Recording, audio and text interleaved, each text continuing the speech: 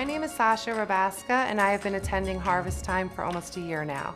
I first started coming to Harvest Time because a friend of mine had told me about Pathways. It is a recovery group, and since I've been struggling with certain addictions and stresses, I knew I wanted to be part of a group that can give this kind of support to mine and my family's life. Since becoming a member of Harvest Time, my life has totally changed.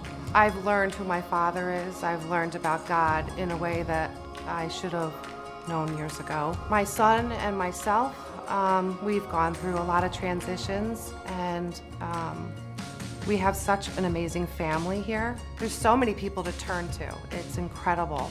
And every single person cares about you.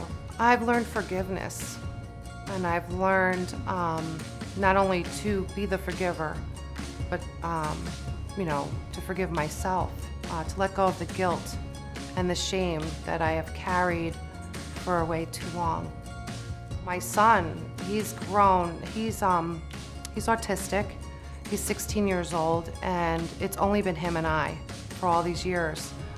He's part of the youth group with Pastor Kevin. He has made friends.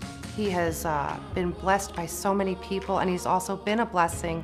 So I've also learned what my son really stands for, being a part of this church. He's shown me that he is definitely God's child. My name is Dawn Orr. My family consists of my wonderful husband Michael and our 4 children.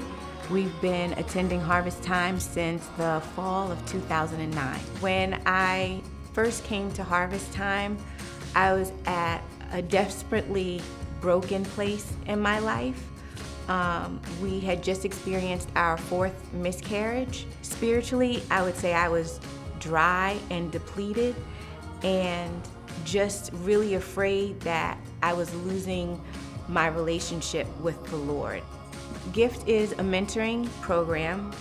The letters stand for Girls in Faith Training, and it's a mentoring program to help women become stronger women in their walk, to stir up their giftings, and to then turn around and aid another woman in the process of walking and becoming a stronger woman in the Lord.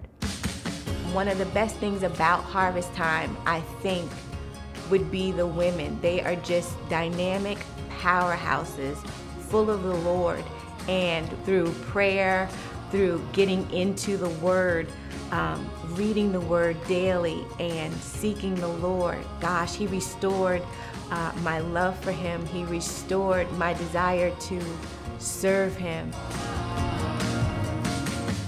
When I think of Phase 2, I'm excited about the newcomers, the new young women that will be coming in. I look forward to being able to be part of that group of dynamic women who will wrap their arms around them, let them know that they're not alone, and walk with them through their next phase in their relationship with Christ. When I think about the future of Harvest Time, with this new building being built, I feel that once people step into it, they're never going to leave. They're just going to grow from there. They're going to be so thankful that there's a place in their community that they could really turn to receive the type of benefits that mine and my son have received. It's going to really help a lot more people that deserve to be helped.